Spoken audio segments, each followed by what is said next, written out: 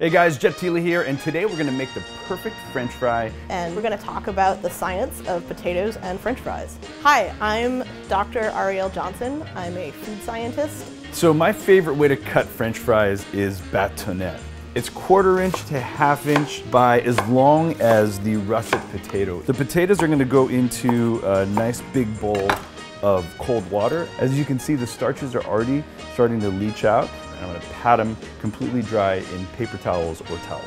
The potato is a tuber whose job it is to store water and energy for later use, mostly through a molecule called starch, which you may have heard of. Inside the raw, alive potato, starch is bound up in the form of starch granules, layers upon layers and coils of starch molecules. They're basically glued together. They are not soluble in water, they're very hard, and they're not very tasty. As we cook the potato, applying heat through boiling or roasting or frying in this case, the starch granules start to soften up and take on water and kind of unravel a little bit in a process known as starch gelatinization. So the first initial fry should yield a colorless and flappy French fry. I'm gonna take a spider and lower them in there and let them cook for the first fry at 325 for about 5 minutes-ish. We're gonna get way more color on the second fry at 365, and that's where we get our crunchiness. What we've done here in this initial low temperature fry is added enough heat to the potato so that the starch granules go through a gelatinization process. So they have let water in, loosened up, and formed into a soft gel. Basically the delicious inside of a French fry.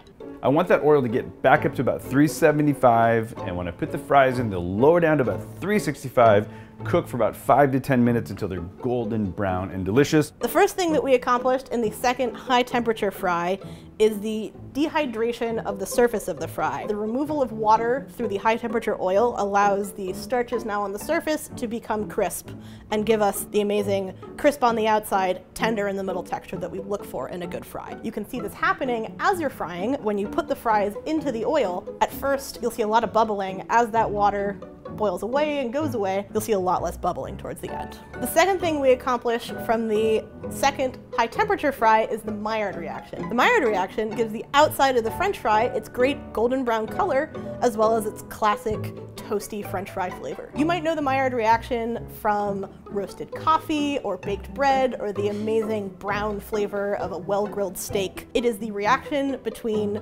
naturally occurring sugars and amino acids in ingredients brought to a high temperature.